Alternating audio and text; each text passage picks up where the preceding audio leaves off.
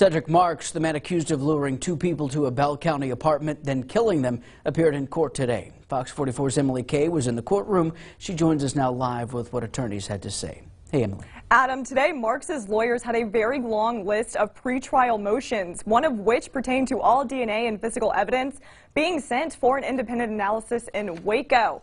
Now, the judge approved this motion along with stating that Marks can wear street clothes during the trial, one of his lawyers claiming that prison clothes make him look guilty. Cedric Marks is accused of killing his ex-girlfriend Jenna Scott and her friend Michael Swearingen. Prosecutors say he and Maya Maxwell dumped their bodies in Oklahoma before heading north to Michigan, where authorities eventually arrested him. Marks remains in custody on a $1.7 million bond and has pleaded not guilty to capital murder charges. Now, Maxwell, who gave birth to her and Mark's child in prison earlier this year, also faces a capital murder charge. Another pretrial date for Marks has been set for January. In the newsroom, Emily Kay, Fox 44 News.